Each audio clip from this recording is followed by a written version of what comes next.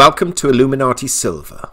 We tell you the truth about silver. Today is Tuesday, the 8th of September 2020, and we hope and trust our American subscribers and followers had an enjoyable holiday yesterday. Now, over the weekend, we published two videos. Why have central banks slowed down their gold purchases, where we highlighted that according to the World Gold Council, gold purchases made by central banks in the first half of 2020 are considerably down compared to recent years, and we offer explanations as to why this may be the case.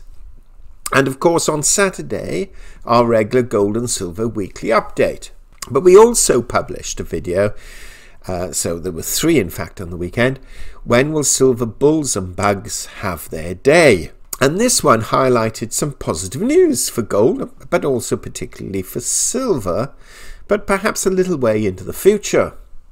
Now, that said, we would like to warn our followers, particularly those who may be involved in day trading, that it is indeed quite possible that we may see lower gold and silver prices leading up to the European Central Bank's reporting on Thursday. Now, to put this into perspective, we're writing this podcast video at 9 o'clock GMT plus 1, and we'll be publishing it closer to 2:30 GMT plus 1, so it meets those getting up in America at a reasonable time. So it's indeed possible that prices may have changed already. Now, currently the gold price is $1,932 and the silver price is $26.99.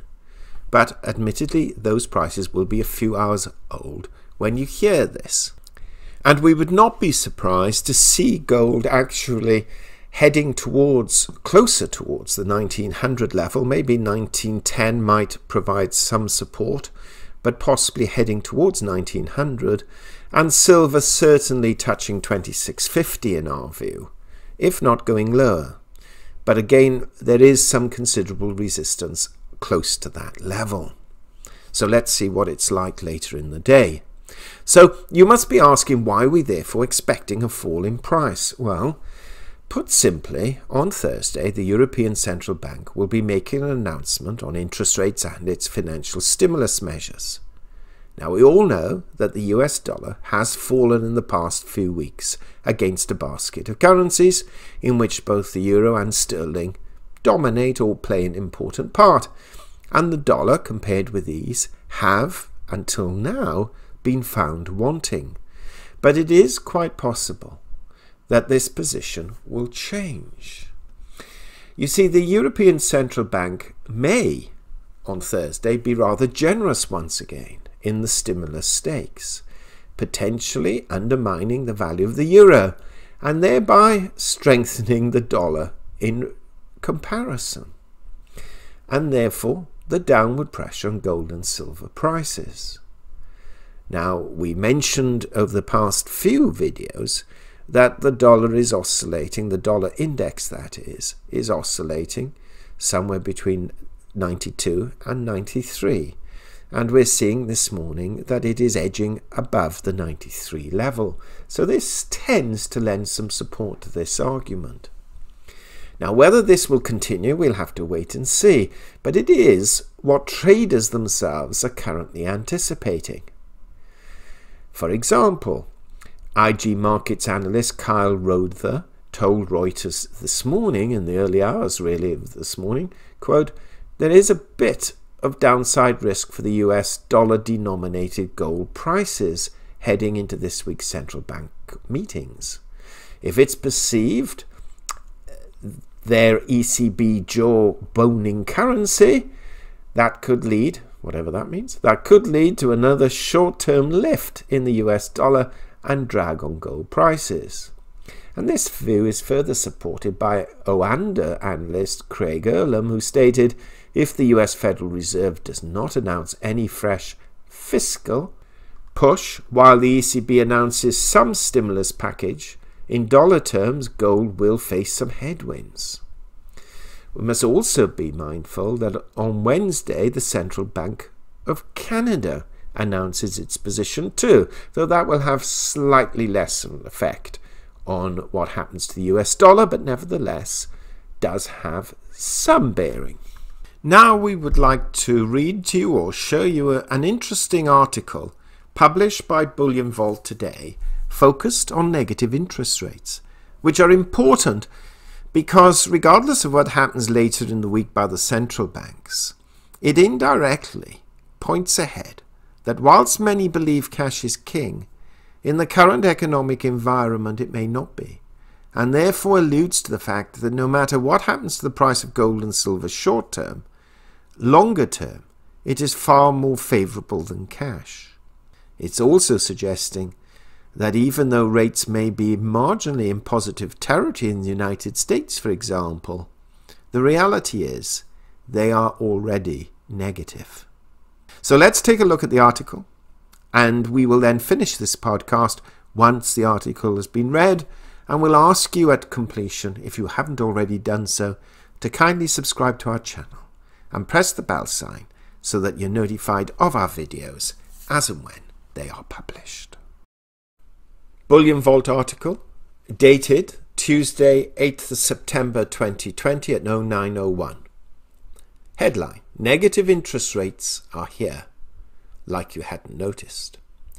We are often warned that negative interest rates are an approaching menace, not an immediate menace, writes Brian Mayer at the Daily Reckoning.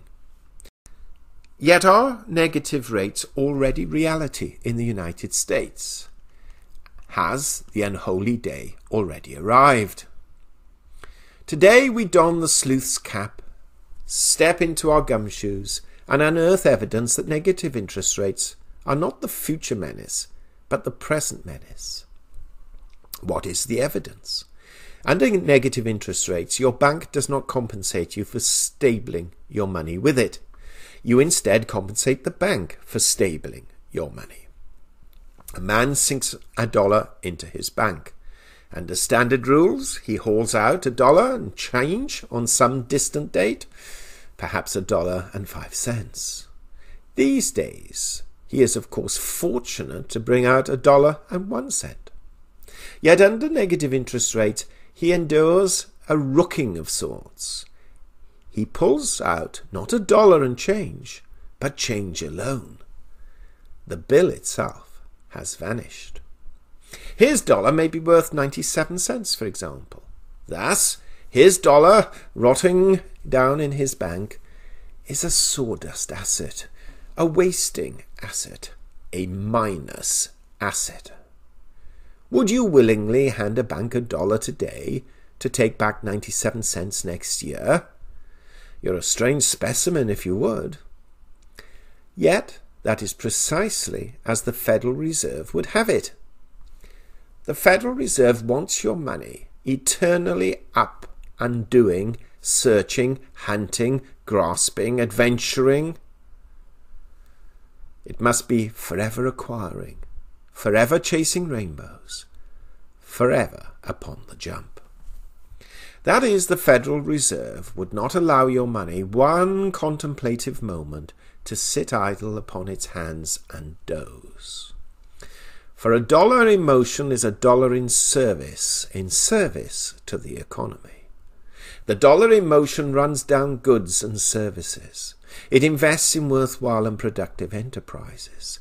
The dollar in motion in turn sets other dollars in motion, as a careening cue ball sets a rack of billiard balls in motion. That is, the dollar in motion stimulates, unlike the dormant dollar snoozing in its bank. Thus, the dollar in motion is an undiluted economic blessing. So runs the case for negative interest rates. Is this case sound? It is not, as our cold and calculating eye judges it. In these pages we have argued the case to pieces. We maintain that economic growth rises instead from a bedrock foundation of savings. An economy built atop this bedrock is a rugged economy, a durable economy. No passing blow will knock it over. And savings must precede consumption. Consumption is a consequence of savings. Yet many economists mistake the rider for the horse and believe consumption is the way to prosperity everlasting. We believe it is not, but let it go for now. Let us instead revisit our question. Is the noiseless thief of negative interest rates already among us? A certain Vic Lederman, a financial analyst with Agora affiliate Stansbury Research, claims they are in fact among us. Quote, "Folks, negative rates are here in the US today," unquote. But it is a secret jealously guarded. The biggest banks and money managers have done everything they can to keep this under wraps. They know that seeing negative rates scares people. That fright is justified if you cherish your dollars. But what is the evidence that negative interest rates presently exist? Lederman,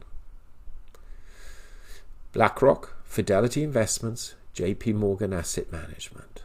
These are some of the biggest names in finance, and they all share one thing in common now. These investment managers are all slashing the fees on their money market accounts. But don't be fooled. They're not doing this as a kind gesture. They're cutting fees because if they don't, their money market accounts would show negative yields. There you have your evidence for the existence of negative rates. The freshly fired pistol billowing smoke. Reduced bank fees. More. Simply put, the most basic form of cash savings in the US has effectively turned negative, only to be saved by a cut in fees. That means US rates have, in practical sense, entered negative territory. Now, the big money managers sure as heck don't want you to see this. That's why they're cutting fees. The goal is to make it look like your account isn't losing money, but outside of this fee reduction, it is. The craziest part of this is that most mom and pop investors have no idea this is happening, and most folks believe that keeping a large chunk of their savings in cash is prudent. Yet can their smoke, can their mirrors, can their whim-wham con us much longer? Fees can only be cut so far. So given the current trend in rates, actual losses are likely just around the corner. So here you have your negative interest rates, not in the future, but the present. And so there is less joy in heaven this day. How can you guard your wealth against the corroding acids of negative interest rates?